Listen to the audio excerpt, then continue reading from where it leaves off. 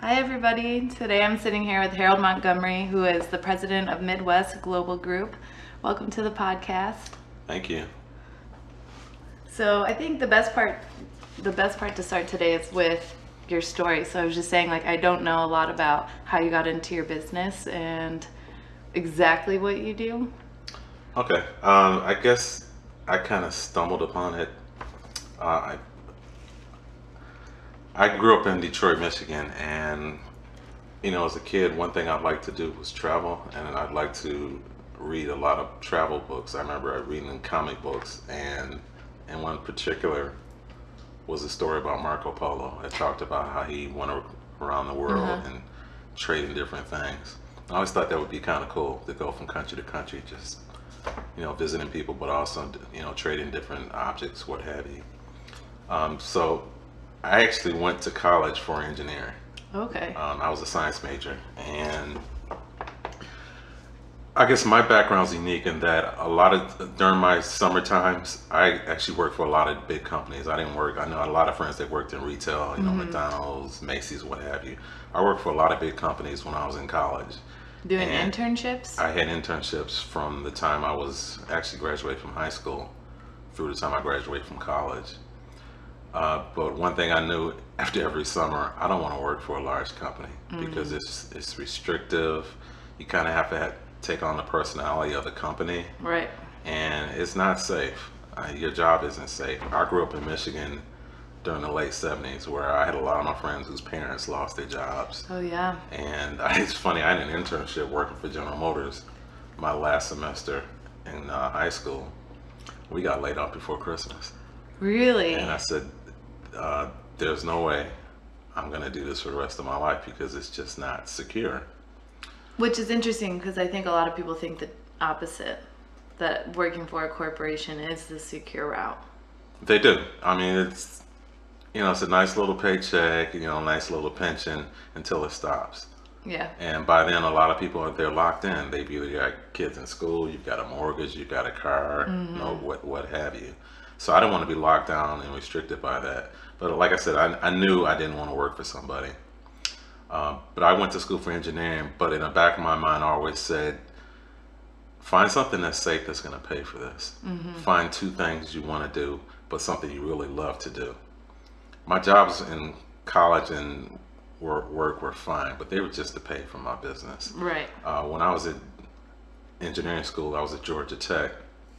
I stumbled across a couple of guys that had started their own business, and they were actually importing products. And they hired me to spend my time during breaks at school going through the library, Really? looking up stuff. So I was looking up stuff, working for them, but also kind of training myself. This is what I want to do. Okay, how do you start an import business? And I just kind of taught myself piece by piece by piece by piece. So what kind of stuff were you looking up in the library? They were doing electronics. One guy had actually worked for a electronic distributor, and they were bidding on government contracts. Back then, there were these booklets that the Department of Commerce put out. You could just basically get on there, one ads. If you can supply this product, put in your bid, we accept the bid, boom, you just deliver it. I mean, It's pretty simple, but it's hard to, you have to hire somebody to do that. Yeah. Most people don't know, because the government's like this big web where you don't know where it starts or ends. So I got out of college, and I was still working on the import thing. I wasn't quite sure what type of product I was going to do, and it was kind of weird. How I really got into it was a friend of mine from undergraduate. He had actually moved to Chicago. We went to school in Georgia together. Okay. He was from West Africa. Oh.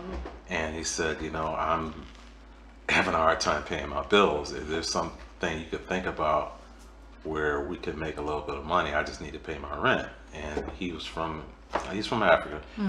I showed him these scarves, and he said, I have an uncle that owns a shop. He sells these. And I said, okay, let's try this. Let's try and sell some just to see how it works. Yeah. If it works, we can do it together. If it doesn't, no harm, no foul. The first order we got, ended up paying our rent for like 2 months. Really? Just from one school. And how did you get your first order? What did you I had a friend, she worked with me. She was from the University of Illinois. She had just graduated. She said, oh yeah, we had these scarves at our graduation. I can put you in touch with the guy that organized the event. Wow. So I had the guys in Ghana make him a sample. they saw it and they liked it, and they decided to buy from us. That's crazy. So I told them, I said, we can get one school to do this. Imagine doing all these schools across the country. And going back to undergrad, actually, one thing I did do, I kind of hustled my way through undergrad. I was selling MCI subscriptions. What's MCI? MCI is a telephone company. Back then, this was in mid-80s. They had just broken up AT&T. Okay. Because back then, they were the only phone company around. So they broke them up. They split up their long distance. So this one year, everyone had to pick what their long distance company was going to be. So I ended up going to all the schools in Atlanta. I made up these pamphlets and flyers. And I was signing up students left and right. Really? And I got these residual checks. In fact, I got residual checks from that for about 20 years. What? Yeah. And that's when I kind of thought in the back of my mind, the easiest market to sell to are college students, because they turn over every year. Mm-hmm. They're always going to be there. It's a built-in market. Colleges don't have recessions. Right. There's always going to be a college. Yeah. And that's how I kind of stumbled on this. I said, we can do this to colleges and just basically set up a network where these people buy from us all the time. We're set. Wow. So my friend and I, we were doing this for a couple of years. He ended up graduating and he went to Wall Street. I kept doing it, but I was doing it part-time for about, this is 94. Wow. I did it part-time for about 8 years. And then I was still working in corporate. I got laid off. This is in 2002, Christmas of 2002. Oh man. And I said, I was tired because I was traveling like 95% of the time. Yeah. I said, this is just the time to do it. So I started doing this full time. It took me about 2 years to make my corporate salary. Wow. And I've been fine ever since. But still 2 years. I mean, like some people it's like 4 years, some people it's 8 years. And I've been doing this long. I've been doing this part time, and I said, if I can do this well part time, what's it going to be like when I do it full time? Right. So did you, like, when you were in college and you had started this, did you want it to evolve into your full-time salary job? Or because it sounds like it was a side hustle to begin with. It was a side hustle to begin with, but I had to make a decision. Actually, my son was born in 2000, and I had actually started a consulting job with a software company. I was on the road 95% of the time. Oh wow. And I got tired of it, but I also said to myself, I don't want to my son to grow up and I'm not here. Right. He had just turned 2 and he was getting to the point where he noticed every Sunday he'd get upset because he knew I was leaving. And then I come home Friday and it's like, I don't know what's going on. And my wife worked full time. Yeah. And she had to deal with him during the week. So it's starting to be a strain. I knew I was going to do this full time. I just didn't know when. Right. And finally, when I lost my job, I said, it's just time. You got to take a chance. If it doesn't work out, fine, just get another job. But you got to try. And I mean, looking back after the 3rd year, I said, what would have happened if I had done this 5 years earlier? I probably would have been bigger. Do you think you had opportunities to do it 5 years earlier and you just weren't taking them? No. One reason I stayed was when he was born, I wanted to make sure everything was okay with him. Yeah. Before I left, because my wife had a very difficult pregnancy. Oh, really? And his medical bills are like astronomical. In fact, it was over $100,000. He was born premature. Oh my God. He was in the hospital for 2 months. Really? Yeah. I didn't know that. So I wanted to make sure everything with him was okay. And we had just moved. We had just bought our home about 6 months before I lost my job. So you lost your job, you had a new home, a baby. A 2-year-old. Wow. But I mean, I was pretty comfortable with it. I said, well, I'm making enough where I can survive where I was doing this part-time. Because they got to the point, actually, I was making more money doing this than my other job. And I wasn't putting the time in.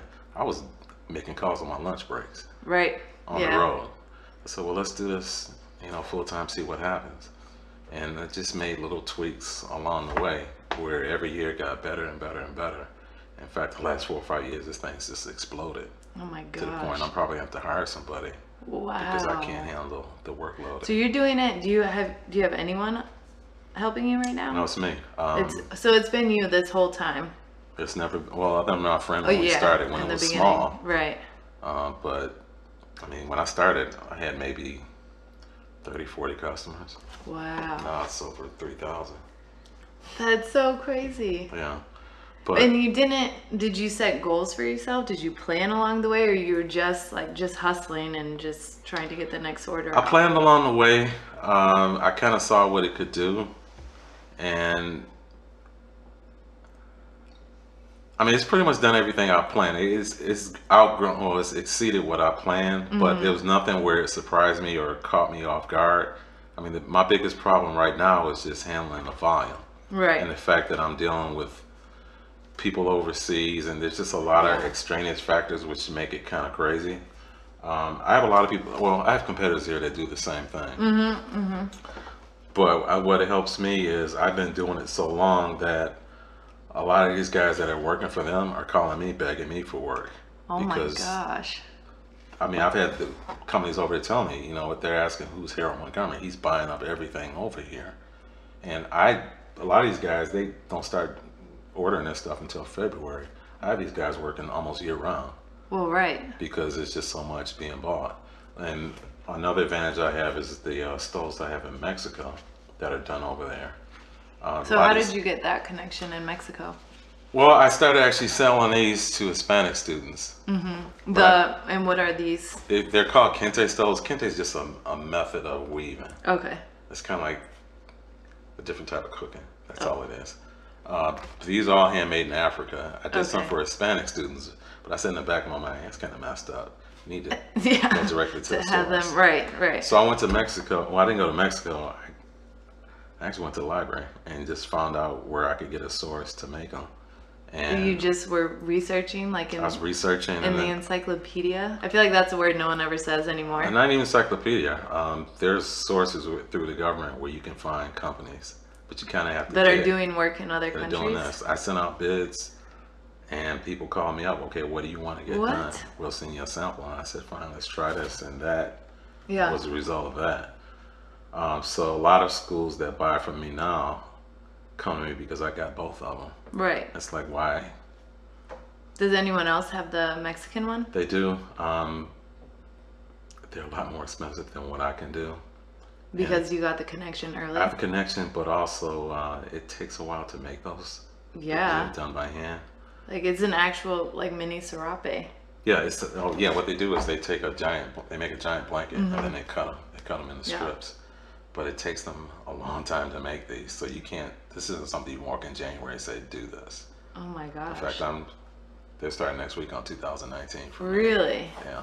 And how do you project the numbers that you need? I look at my sales for the previous year, and then I kind of go through the big accounts. Okay, what's the odds of me getting these people again?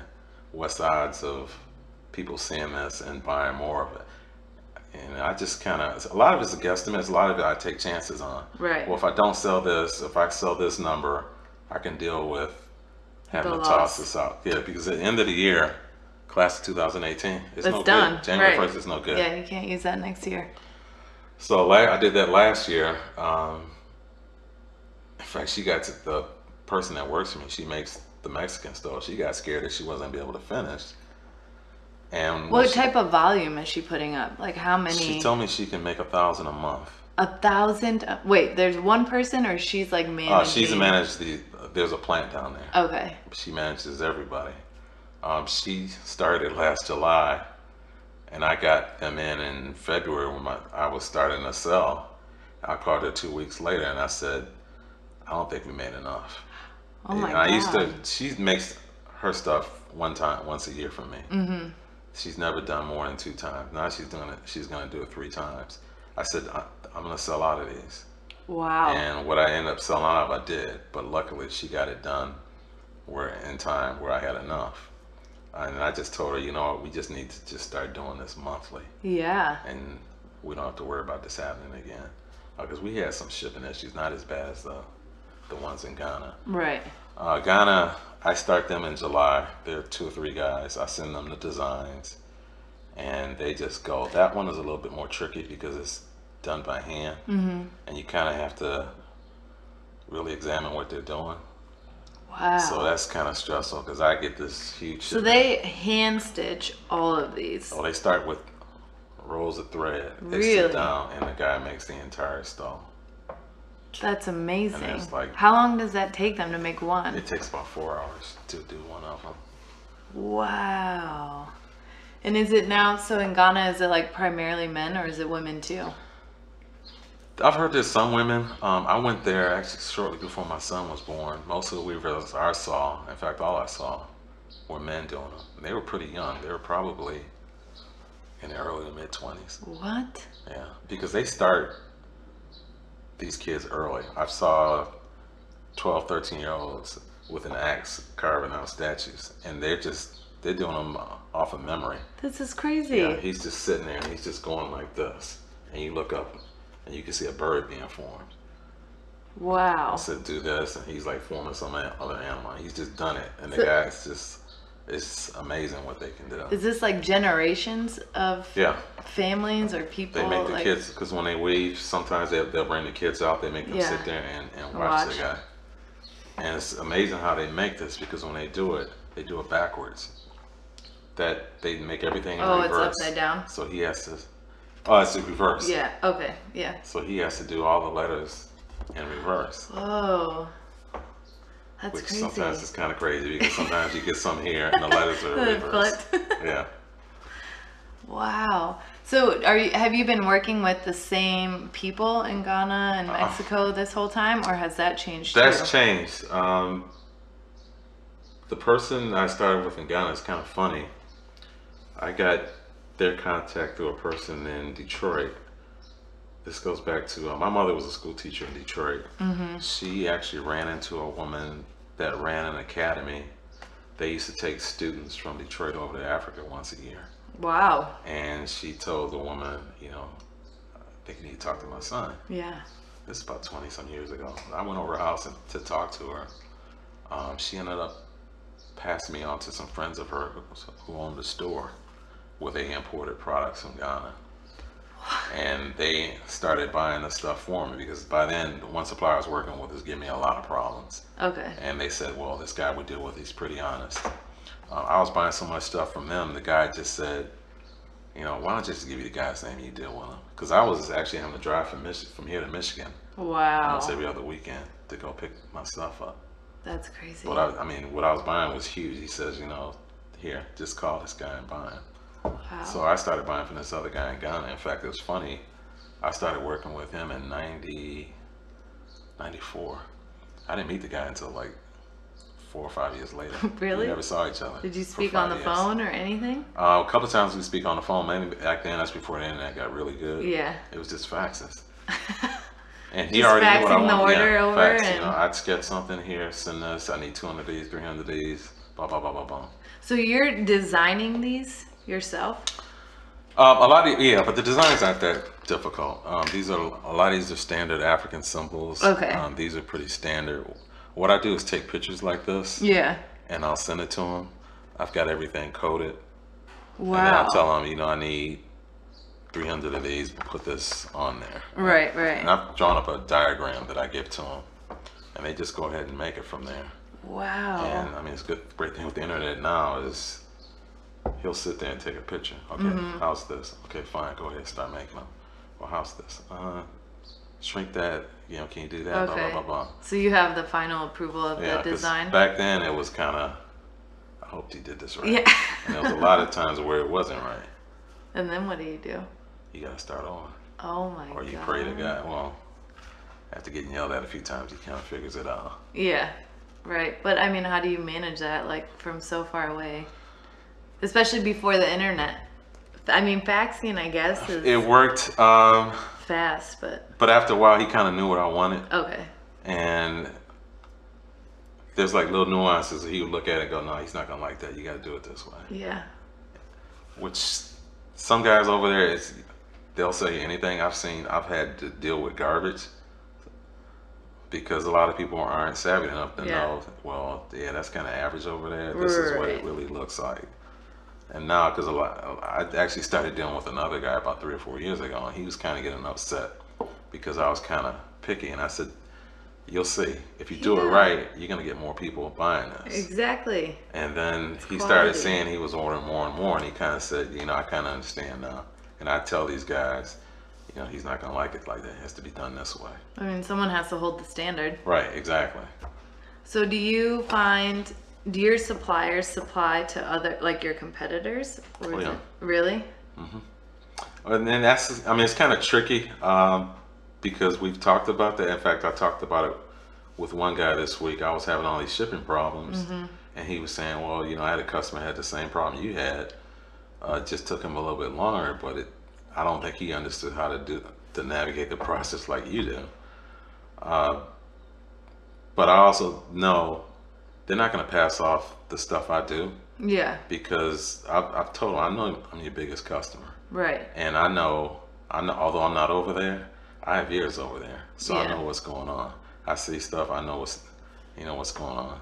So you like the OG stole guy? I'm not the first one to do it, but I think I'm the first one that kind of totally organized it and held it people sounds accountable. like it. But I mean, it took almost 30 years to get to that point. Do your competitors ever approach you for advice? No, I've had some approach me for orders. Oh, so you'll order for them? No, Oh, okay. I've had some take my material and copy it. That's my biggest issue. But I don't even worry about that anymore Because you're selling so much? I'm selling so much, but I also know the little problems that come as a result of that. Yeah. I have some people here that a lot of people just buy based on price. Right. And I've told people, well, yeah, you can pay this low price, but are they going to get you your stuff on time? Right. Because I have people call me up and they go, I don't know if you can do it, blah, blah, blah. I said, I can get on the phone and talk to this guy in 5 minutes and get you an answer. Yeah. So what's your competitive angle then? So it's not price, and that's good because price is always a race to the bottom. One is quality. Okay. Two is timeliness. Because I said, you know, you got a graduation coming up May 2nd. I'm not going to take your order if I can't get it to you. And I've been doing this 27 years. Wow. I know what all the problems are Yeah. in getting this. I have a lot of people that call me up and say, you know, someone promised they were going to get these. They can't get them done. And I have guys that I can call there and say, well, they told you it'll take 4 weeks. I know a guy who can do it in a week and a half. Really? Yeah, I've had like ridiculous orders that would take 3 weeks, and I've called the guy and said, you know what, can you do this in 4 days? Wow. And he'll go, yeah. I said, are you sure? He says, yeah, I'll organize these people. So you've established trust with these people over Right. 30 years. Right. I mean, wow. And I mean, they know as long as I do what I'm supposed to do, he's fine. And okay, so I guess I never thought about the fact that like you or someone on the other end was designing these. I just thought it was all uniform. So each, like your competitor will have a different design. A lot of the Ideally. designs are the same. It depends on who you go to. And actually, let's call this person Joe. Joe that made this. Yeah. They may go to Joe and to give him this picture and say, make this. And it'll be the same. So there's no, like, these are not like copyrighted or trademarked or No. there's nothing you can do about that? These are standard like African symbols. Right. And you can't copyright that. And so it's just, wow. That's crazy. But there's, like I said, there's a lot of things you got to consider when ordering these. Some of these things, like these designs, take longer than others. Right. These take a lot longer because it's a lot more intricate. Mm-hmm. But so someone says, well, I need these in 2 weeks. The guy's like, there's no way. That's crazy. And people don't know that. So that, I mean, it's just time in the business, right? Mm-hmm. So do you see that there, I mean, what's this market like? Are there competitors coming on the scene? Because There's people coming on, but there's a lot of capital you have to put into this yeah. if you want to stay long. Okay. And somebody's coming out like, I mean, unless you have a bunch of money, I don't think you can do it. But you also have to have Because of the relationships. overhead costs to like start with these suppliers? You have to start with the suppliers, and you have to evaluate the suppliers. That part is very tricky. Expensive. It's expensive, and I've run across some people that don't do good work. And Yeah. quite frankly, some people that just aren't honest. Mm-hmm. And these guys, a lot of these guys, they won't share the designs, or they won't make the designs for other people. And this happened last month. I had a real ridiculous design this school wanted in Missouri. So And- sometimes they can like put in requests. Oh, they put in requests. They had this program that's happening in this month. She gave me this ridiculous design. I gave it to the guy, and he said, I can do it, but I got to charge you a lot more for this. I said, fine, just make one. I'll send her a quote and show her the image. They sent me a contract and everything. I sent her the image. I said, let me know what you think about it. I said, okay, I'll get back to you tomorrow. 3 days went by, never heard back from her.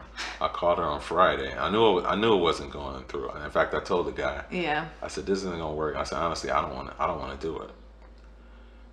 She said they decided they weren't gonna go with me, which I knew was, yeah, but you sent me the contract. I didn't sign it or anything. You sent me, it was a bid. It wasn't a contract. And I told the guy, I said, somebody's gonna make this for them. So she took the design and got a cheaper price? He doesn't know, but he said, that's fine. I'll be looking out for it. he says, yeah. I mean, he says, I know almost everybody here that makes this. So if I see this, I don't know. He says that design is difficult. There's only my God. There's only a few people that can do that. And by the way, they won't finish in time. So that's that. Yeah, and I said she's gonna come back. Yeah. And her students aren't gonna have what they want to walk with. No, I get that all the time. I've had people call me. Someone told me they were gonna do this, and we put our thing out. We need like 300 of these. Oh my. Can you do this? I said, yeah, I can do it. Well, how fast can you get them to you? I said, how fast do you need them? I need them 2 days. I said, I can get to you tomorrow. He says, do you have them? I said, I'm sitting here looking at them. Wow. I have a shelf full of them. I'm looking at them. Yeah. So what do you want to do?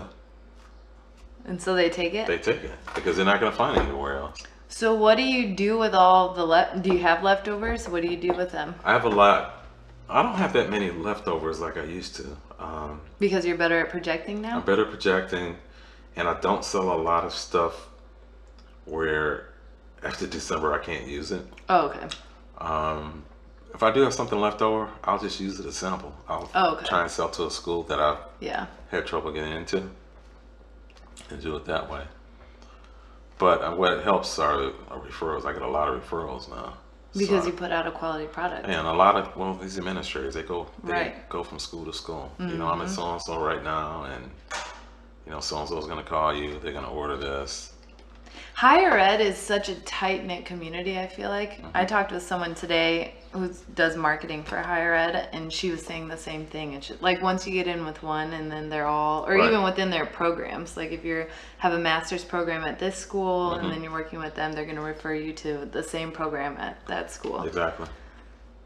So is word of mouth your biggest, how are you so successful after all this time, besides timeliness? Word of mouth. I get a lot of referrals from people that have gone from school to school to school. I put labels on these, so a lot of times people are, I saw one of your scars, really? I put a label, and I decided to call you guys. I've seen your thing on the internet. My daughter did this. And I've had people that the students have bought it, and then they end up going to work for somebody. Somebody at the company calls me. What does your label say on the inside? It just has my address on it. Really? Address and a telephone number. Does everybody put a label on it? Oh yeah. Okay, so that's like standard practice. But I've also started using social media. Like helps. what social media? Facebook and Instagram. Oh really? Yeah. Just organically, or are you paying? Well, I started using Facebook ads. Oh okay, yeah. I kind of played around with it, and which kind of You shocked have me to. was, man, it's starting to work. So I was paying like $20, and you're getting like these big orders. Like, this stuff really works. I mean, to the point I actually need to take a class. Were you like segmenting your audience? Yeah, I just broke it up. Okay, these are my demographics. I know already what I'm going to pick and choose. Let's see what happens. Yeah. And I mean, you can put an ad in for like $5. Oh yeah, you just test it. Right. And now they make it easy to test. You can run A/B testing. Right. So you just throw like $20 at it and see which one performs better. And I mean, to me, the beast, when I first started doing this, when I first started, this is how crude it was. I was going to the library downtown Chicago. They used to have telephone books across the country. I was pulling out telephone books. And just cold calling? I wasn't cold calling. I was just pulling out the addresses for these schools. Oh my God. And the major schools, I mean, I play sports. Just pull the conferences. I pull a conference schedule, all the conferences. Okay, let's call this one. Let's go Really? through this one. And I kind of knew what the population was. 'Cause that's, Mm-hmm. I mean, every business I've had, I basically dealt with schools. So I kind of know. Yeah, I think that's, well, it's an industry like we were saying that doesn't go away. Mm-hmm. And with anything, if you like dedicate time to getting to understand it, Right. to getting to know it, then now you see. So is this where you, when you were in college as an engineering student, did you foresee yourself being an entrepreneur?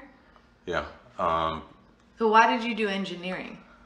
You know, I was good at math and science.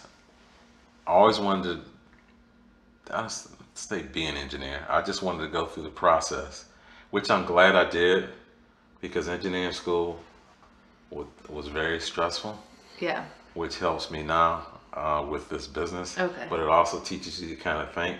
Because I get in these jams now with this business where it's just like engineering school. Okay, what are you trying to do? Right. Okay, this is the problem. Okay, what's the source of the problem? Okay, let's pull this piece out. Let's put this piece together. Boom, boom, boom, boom, boom. Just calm down, think about it. It may work, it may not work. Right. So it's problem solving, Problem solved. Exactly. which is the root of a lot of things. Because you can get overwhelmed in the process, especially as a new business owner and entrepreneur, especially when you're by yourself. Yeah, because, I mean, I had my wife laughing. My typical day is when it's really, really busy. I'm trying to send out orders. I have people calling me about questions. And then my cell phone's sitting here. And these guys in Africa are sending me questions Texting about you? the design. Well, they're sending me these photos of these designs. Oh my gosh. So I'm like switching from this to this to that. Uh-huh. And then at nighttime, I got to send them all the orders. Wow. And then I have to track, okay, these are all my due dates. Okay, I haven't heard about this order. Is everything okay with this? And it's almost a 24-hour a day job because they're The 6 time hours difference. ahead. So they get up around 1 o'clock in the morning and they'll start sending you these images. Oh my And God. they're like, I need an answer. And you got to answer. It's like 4 o'clock in the morning because the guys are sitting out there at the looms. Waiting. Yeah, we need to do this so we can get you your stuff on time. So you're sitting there like halfway groggy. Okay, what's this thing look like? You got a folder you're kind of tossing through. And then man, you're sitting there looking, okay, this package is supposed to come in today. And it's stuck in customs. You go, God, I got to deal with this. I had a lot of that the last 2 months. I had packages that were stuck where I was thinking, okay, how am I going to do this? I had a massive problem where FedEx lost a couple more orders. They were like 300 pieces. Oh my God. And I was on the phone with From one guy. Africa, They were or from Africa. They said, we think they lost your package. And I was looking at my due dates. I said, okay, I got a month to do this. Okay, this guy's event is on so. I mean, the customers will give you a due date, but you kind of go in and look and see when the event is. Yeah. You kind of think in your mind, okay, they may give me a couple more days. But they should build in a grace period. Exactly.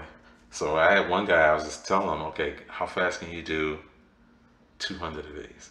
Because I got 100 here. I think I can Make it work. flip through that one. They found the package and it actually worked out. But it's a nightmare because it's like that for 6 weeks. Oh my God. And you just, every day is just like, How do you stay organized? What do you use? Actually, what tools do you use in order to track your deadlines and make sure well, I you're... have all my orders in a spreadsheet. They get spreadsheets. It has what I ordered. Like the an date is Excel due. spreadsheet? It's an Excel spreadsheet. What I ordered, the day is due. When they send it to me, I color it out so they know they don't have to worry Okay. about it.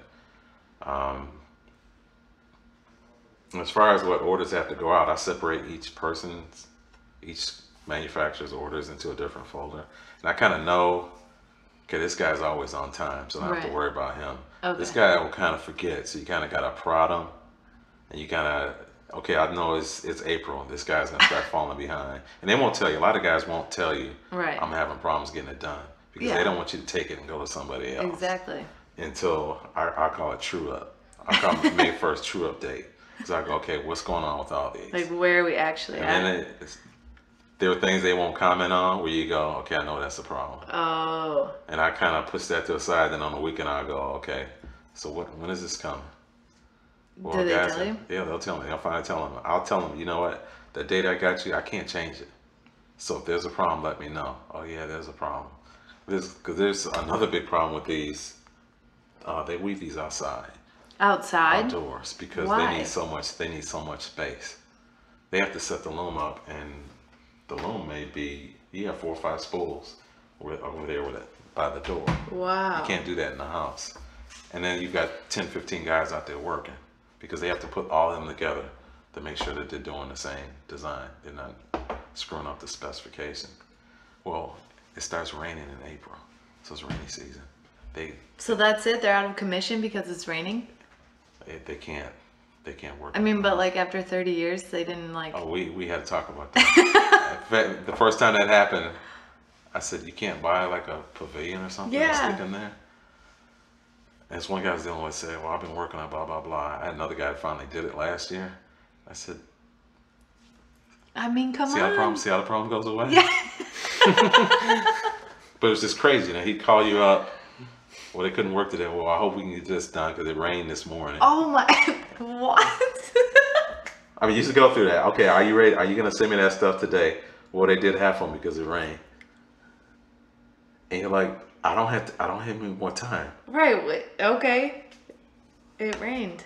And I will go through, I've went through this for like 20 years. Wow. I couldn't finish. I mean, you're calling people, okay, are you sure it's due on the 30th? Well, you know, if you get to me on the 3rd, I'm okay. This is crazy. Yeah. Crazy. I mean, like that. There's a preventable solution, right? You put up a ceiling or something of some And when I went sort. over there, I said, I actually went to a place, it was almost like a picnic area. Yeah. And they had the thing up there. I said, why can't you just do this? A tarp, even. Right. I mean. And this guy actually did that. He put a tarp in there because he finally said, you know, you're buying so much stuff, I can't. Well, right. Yeah, How these can they guys miss that day of work? Right. I guess. Right. Because it rained. And I've told him, you know, if you can't do this, I'm going to find somebody else that can. Yeah. Or I'm just not going to sell them. I can't promise people something where we're all sitting there sweating. Right. Hoping it gets here. It seems like you're very process oriented. Have you always been that way? No, my wife thinks I'm disorganized. I don't like having problems. I don't like surprises at all. I mean, I know things are going to come up, but I don't like things that are easily preventable. Right. You know, let's get done. What do you need to do? What do you need to get your stuff done? Let's take care of that. I know something's going to come up. Yeah. And we can deal with that. Right. But I can't deal with being preventable, unorganized. And it's one thing I do with these guys at the end of every season. I'll ask them, you know what could we have done better? Yeah. So this wouldn't have happened. We did this last year. This is years ago when the guy said, you know, instead of having everything made in January or February, why don't you get everything made in the summer? And that way all we're working on is your custom stuff. And if it does rain, we're not working on a lot of stuff where, a guy might be out for a couple of days, but it's not, you know, it's 200 pieces versus 2,000. Right. So I started making all my stuff in the summertime. Do you find that they're honest with you after this time to give you feedback? Because I feel like you can ask that question, and if you're not getting an honest response, then it's useless. Yeah, they're honest because they're getting paid well, and they're getting paid on time. And it's easy for them. I said, all you got to do is this. I'm giving you exactly what I want. Yeah. You can kind of look at the orders, keep a record of them, and you know now, okay, in February, this one's coming. And I'll tell them, okay, this design that gave us trouble last year is coming in 2 weeks. So that guy, the only person that can do it, get him ready. Get the stuff ready. If you don't have this, then let me know. I can work around it. And I tell them that all the time. I don't like surprises. And when I get surprised, I stop. Okay. It's something I told him this week. You know, let's stop doing these prayer shipments. He says, what's a prayer shipment? I said, when you ship me something on Monday and you pray to God it gets home Wednesday. It's We don't something have like time for that. you need to send it on Friday so I can get it. When we were having all these problems with Federal Express, I told them 2 months ago, I told them a month and a half ago, there's something going on there. It's gonna be a problem. Because my stuff is coming through customs, but I have it set up where they're supposed to just scan everything and it comes through because I'm in their system. Right. They weren't scanning them, so they were holding everything up. And I said, well, I've been looking at all the shipments you sent me, and it seems like Mondays and Friday shipments are being stopped. Start sending them on Thursday. Weird. Start sending them on Thursday. Why is that? I said send them on Thursday. Well, I think because there were a lot of people shipping on those days. Friday, Oh. last day of the week. Monday, beginning of the week. And people at the shipping companies are probably so unorganized, they're backed up. Yeah. They're taking stuff off the plane. Another guy told me that they may not put your stuff on the plane that day. They won't tell you that. Because they're so backed They're up? so backed up. I said, send it on Thursday. Most people aren't in there on Thursday. They're coming in on Friday. And send it and try and get it here so it gets here on Saturday. If it gets here Saturday, I get the weekend to pack everything. Right. Because Mondays for me are insane because I have to go pick up these packages, start packing them. But then you get all these people calling. Yeah, I have a question about this. I want to order that. Can we get this by Friday if we're doing this? And I'm sitting there looking at about 1,000 pieces I'm trying to get out the door. Wow. Which is crazy. But what were you like growing up? I mean, I don't think that this level of processing is something you teach yourself just because you went to school for engineering. It seems more inherent than that.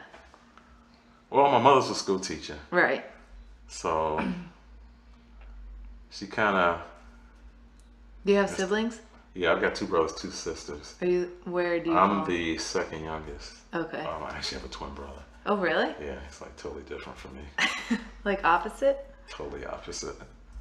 He works for the government. He's actually been working for the government almost 30 years. Wow. But, I mean, my mother, one thing they taught me, I remember this from the time I was a little kid. They always got 2 papers each day that they read. My mother read the paper in the morning before she went to work. She read it at night. She did a crossword puzzle. And she got Time magazine. And I used to sit there and read the paper. I was reading the sports section, but I kind of read current events. So I kind of always knew what was going on. And my father both my parents were really strict on education. You know, you got to go to college. You got to decide what you want to do. I mean, they didn't push where, you know, you're gonna be an engineer or a doctor or something. Yeah, it's kind of like we want you to be exposed to a whole lot of different areas, just so you kind of know, okay, this is what's out here. This is what I can do. I guess I was weird in that I was always interested in math and science. I knew I was going to go to engineering school, but I knew from the time before I graduated, actually before I went to high school, I wasn't going to work for anybody. You just knew. Like well, I started. I had a paper route. So I was 10, 11 years old. I was making my own money. I was selling greeting cards to people when I was like 7 years old. Cutting out stuff out of magazines and doing that. And making them and selling them? No, I was just buying them and reselling them. Oh my God, that's funny. And I said, it's funny. There's an easy way to do this. Yeah. When I was like, the first time I ever remember selling something on my own was, I actually had a lemonade stand. And so I would take this TV tray out to the front and my mom would like take me to buy the poster and I would make the poster for lemonade and have the picture and the glasses. And then I remember the first time I did that, I was selling it for $0.25 a glass.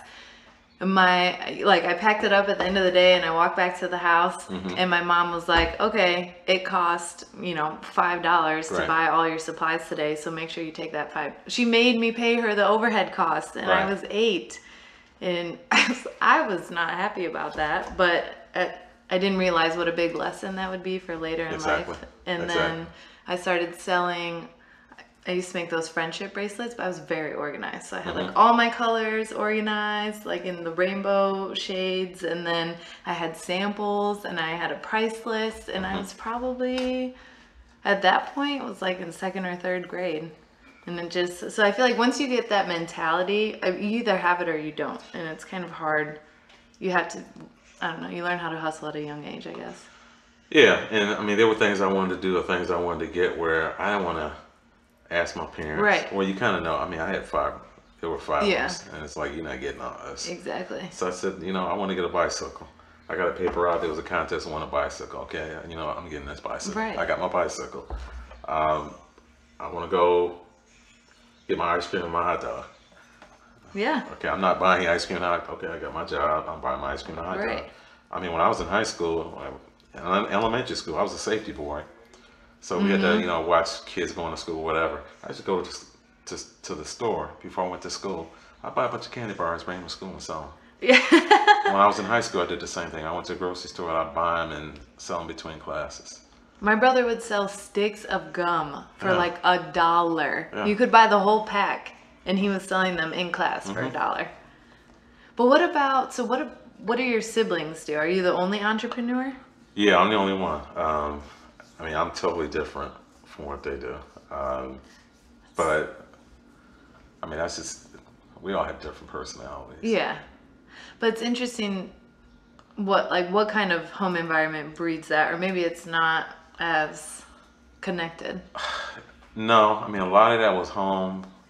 A lot of the stuff I just kind of picked up. I remember talking with my uncles. I had an uncle in DC that was a dentist, and he was always firm on that. You got to get your own business. Really? Because, a company will give you this. They kind of hook you in, but you only got to make but so much. Mm-hmm. And what you were saying earlier is you end up being a pawn if you work for a corporation. You're a pawn in a corporation. You're easily replaced. You can be replaced. And I never thought, working for a company, I'm not going to do everything I want to do every day. Right. From the time was my first job until I left my last job, I'd always come in going, I can't wait to get out at 5 so I can do what I need to do. Yeah. It's like, this is kind of boring. It's kind of a waste of my time. I'm not really being challenged by it. I don't say challenged. This isn't what I want to do. Not the challenge you want. Right. I just know I'm not going to do this forever. Wow. So are you happy with how it's grown? Yeah, I'm ecstatic. I never thought it would do what it's doing now. What's the next step?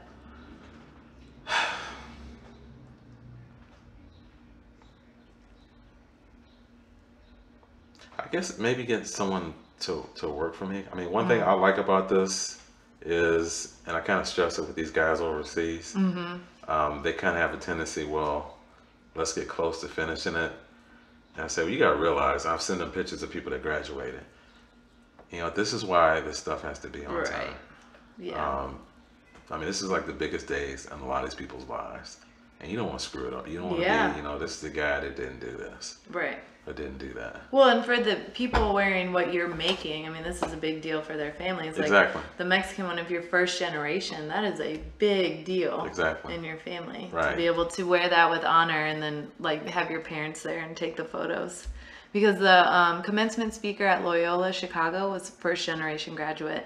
And so to hear her whole story, we were all crying, but my parents immigrated here, my dad and my stepmom from Mexico. So to see them in tears and then know that my sister was in the audience wearing one of these stoles, it was just such an emotional day, I guess, or situation. And so so do they understand that? Can you hammer that home or not really? They get it sometimes. Yeah. Yeah. But have they ever been to a graduation ceremony here? Me? No, not you. Them. I don't know. A couple of guys I work with, they can't get overseas. You need a visa and all that to get over here. But yeah, they've been over here and they've seen, this is really, really important. Yeah. Because I've sent them pictures and said, look, now imagine if they didn't get these. Right. Because I've had orders where I didn't think they were going to get there, and I've sent them pictures. I said, now imagine this if they didn't get these. Yeah. And they kind of go, okay, I get your point. What's the biggest mistake that's happened so far, or the biggest lesson you've learned? Well, I tell my son, check your work. I had orders where I didn't check the sketch and I've transposed letters. Oh, wow. But this is before the internet where I can check it. Yeah. I opened up a box. It was actually for a school in Chicago. There were 300 of them. And I'm like, you gotta be kidding me. I thought the guy had messed up, and then I went back and looked at my sketch, and I just put my head in my hands. I ended up calling someone else that actually did it. We got it in time, but barely. But you had to eat the cost of the first order? Oh, I had to eat it. Think of what else. I had one with a woman in Mexico. Her interpretation of color was different. I told her Wait, what does that mean? I need a stole that's gold, and she sent me one that was brown. And her goal was actually yellow. Wow. So that took me about 4 or 5 years Really? to get rid of those. But, nothing that was just like, okay, this is danger zone where I'm just really, really messed up. Because I just work everything through my head. I'm not doing anything crazy. And I'm constantly checking stuff. Because everything's time sensitive. I just can't, at this point, I can't make a mistake. So do you have a process down where if you brought someone else in, they could fall in line? Obviously, they'd be new, so they'd have to learn it. But do you have a process? Because I still feel like as a new entrepreneur, like I'm still working on my own process. I'm trying to get a schedule and a routine somewhat. And some days you can't. Some days just kind of go off the cuff. I could probably do it. I think it's pretty easy. The only thing that will probably be hard is actually doing inspections on these, because there are little nuances. The quality, the standard, yeah. Because I told my wife I can pick up a bundle, right, and know how many are in there. Yeah. Or I can pick up a bundle and know, okay, these are too thin. These the wrong weight. A lot of these I can just open up one and go, okay, this is gonna be fine. I can look at one and go, oh my God, this package there's some problems in here. Oh my goodness. Sometimes they make them and the threads they're not tight, and you can see at the bottom they're sagging. They're coming apart. It's like, I can't believe you did this. And what is that? So you are every aspect in your business, like your quality control, your everything, operations, communications, HR. Yeah. So what role do you want to fill if you bring someone on? I'd like to have somebody that can one answer the phones. That's the biggest. Okay. That takes a lot of time, because you have to sit down and talk with people that don't understand. More like a sales call? Yeah, a sales call. Okay. Okay, this is what you want. This is what we need in order to do the order. And kind of walk them through that. Wow. If you're spending 20 minutes on the phone with somebody, that's like 4 or 5 words you could have gotten out the door. Okay, got it. How does that affect your relationships in your life if you're tied to your phone all the time or your emails? It hasn't been bad. Well, my son, when he was in school all day. Right. So by the time he came home at 5 o'clock, I'm done. Okay. And I can pretty much do what I needed to do through lunchtime, through dinner time. And I have summers off. So I kind of make up for that. Yeah. So it's not if this was year round, there's no way. I would have fired somebody a long time ago. So you do get summers off, so there's like a slow season for you. Yeah, because I'll be pretty much done third week in June. Okay, got it. When does your season start? It starts up in July. Well, they're going to start making stuff again. I'm actually going to start on my website. I've had a major website problem this year for the last 2 years. I'm getting that totally redone. Oh, that's good.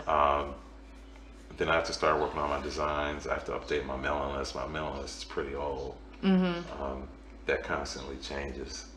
Which is so interesting, because it seems like a lot of people are so focused on like your email list and all your social media, but you are, I believe that like if your product is good and the word of mouth is there, which takes time. You don't get word of mouth in a year or even 2 years. It takes more time than that to build that audience.